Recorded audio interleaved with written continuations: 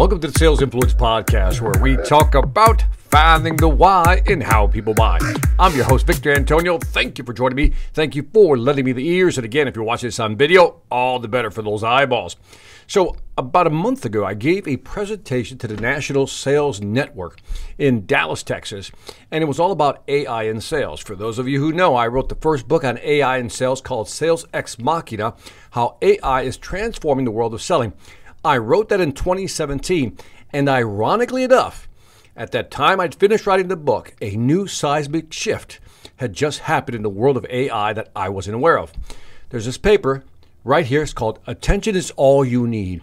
It was written by the folks over at Google, which basically changed the game on what we start hearing about generative AI. For example, if you've used ChatGPT, you know what I'm talking about. It generates text. Well, this new algorithm can generate video, can generate, again, audio, text, whatever it may be, and even images if you use applications like, for example, Midjourney or of the like. Now, things are changing in the world of AI, right? But more importantly, what's changing is how people buy, right? We've always talked about how people buy. But more and more, the customer is actually going into the buying journey and really doesn't want to talk to salespeople unless it's absolutely necessary. In other words, we're reaching a point where people have near perfect information. I call it the NPI, near perfect information. And that means that if they have near perfect information, they can make a buying decision without ever talking to a salesperson. This is happening right now. So we often talk about how we want to train people, enable salespeople to sell more effectively.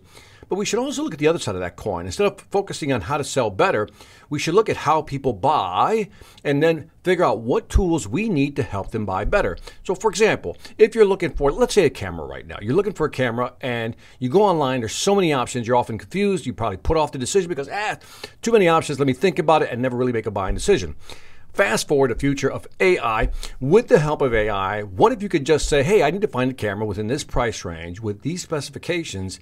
Find me the top three. And the generative AI goes out and finds this product for you, or at least the top three. This is where we're going with this generative AI. And the reason I wanted to talk about this is because ChatGPT has basically taken over a lot of the conversation, right? So if you've not used ChatGPT, it's basically a natural language processor, which means you can ask it a question and it will generate text for you. It can analyze text. It can do several different things. In fact, if you're part of my Sales Velocity Academy, I gave a whole course called Sales GPT on how to use ChatGPT and the different variants that are out there. How popular is ChatGPT? Just for them to reach 100 million global users, it only took them 2 months. This is what's happening. This is how powerful this new algorithm is. Based on the paper that was released by the folks at Google back in 2017, we're now seeing the results of this algorithm being deployed in the market and being used. So if you've used ChatGPT, you know what I'm talking about. So the adoption rate is very high. Now, there's a lot of generative AI companies' products out there. Again, they can generate video, they can generate images, they can generate text, they can generate audio. This is a new world. Now, a new company out there that's really interesting is called Anthropic. Anthropic just released their version of ChatGPT called Claude. It's actually more powerful than ChatGPT. For example, just to give you kind of an example of how powerful this new machine is, this new, I'll call it generative AI engine called Claude. Again, the company's called Anthropic. For example, if you use ChatGPT, it can handle about 37,000 tokens, I believe. Now, what does that mean? Here's what it means. If it's 37,000 tokens, that means it can handle 50,000 words, more or less. Now, to put this in perspective, Claude can handle 100,000 tokens. I got to think about that. 100,000 tokens. To put this really into context, imagine that you're reading the book. One of my favorite books is The Jolt Effect. It's 50,000 words, which translates into about 37,000 tokens. And another book I love is The Challenger Sale, which is about 60,000 words, and that's about 45,000 tokens. So in other words, I can take these two books, copy and paste, if I could do that, if I had the actual document, copy and paste the whole book, A Jolt Effect, and The Challenger Sale, feed it into the generative AI, in this case Claude, and it could generate a new book for me. Right? I can say, generate a new book for me, taking the best concepts of these two books and smashing them together. Now, again, I don't know how perfect it'll be, but it might just require some editing.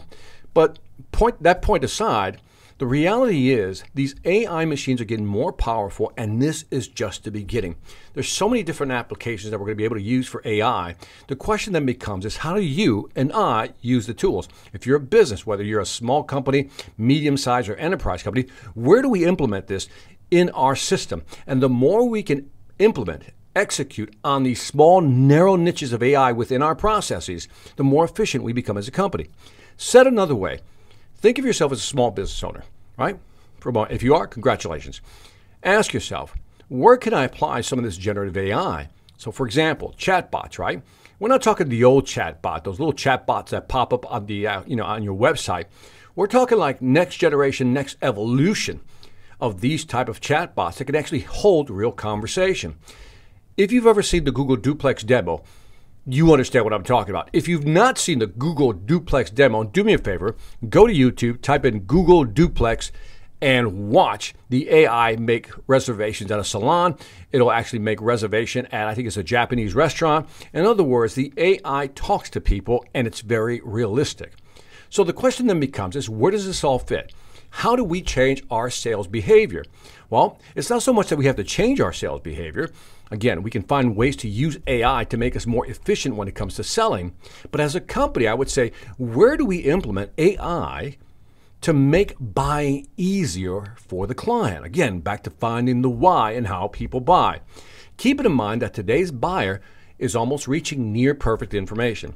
Now, we can argue about what that near perfect information means. Is that 90% of the information they need? Is it 95%? Depends on the complexity of the solution they're searching for. So, for example, if I'm looking for a simple, I'll say pencil, right? Again, I don't need to talk to a salesperson to actually buy a pencil. I can reach near perfect information and make a buying decision. But if I have to buy $1 million system that has a lot of moving pieces, so to speak, then I'll need to talk to a salesperson, but I'll probably begin the journey on my own. And maybe when I get to 80, 90% of the way there in my buying journey, then I'll want to talk to a salesperson. My point to all this is AI is changing how we sell. Yes, the different tools we can use, but more importantly, it's impacting how buyers are buying. And nobody really knows how this is going to turn out. Everybody's guessing, right? And how this is going to turn out. But here are some realities. From the selling side, what's happening right now is that we're investing a lot of money in sales, but what's happening is our sales efficiency isn't going up. And in fact, it's going down. So more tools are not helping. So maybe it's time for us to look at the other side of the coin, what I've been talking about for years, how people buy. If we can understand how customers search for information, how they look up information, and what they need to make a buying decision, we can sell to them more effectively. In the next episode, I'll give you some examples of what's going to change with AI when it comes to the buying process and how we as a company can become more effective in selling in today's market.